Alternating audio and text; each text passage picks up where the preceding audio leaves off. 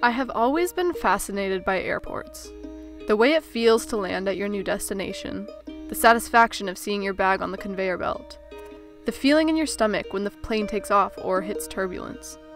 Even the free peanuts and safety presentations have always amused me. I have always been fascinated by airports, allowing for a place of similarity between thousands of different people with different backgrounds, connecting cities, states, countries, continents, and people. People.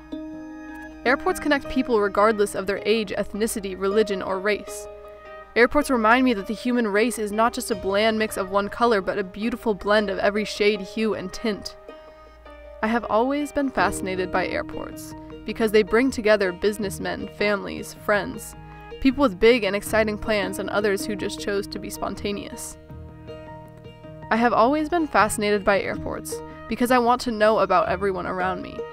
I want to learn about where they come from, who they are with, and what they are doing.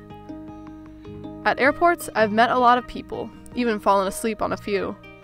Students from Germany, families from India. I've met people who choose not to speak with me, even if I have shared plenty. I am fascinated by airports because they bring you around the world.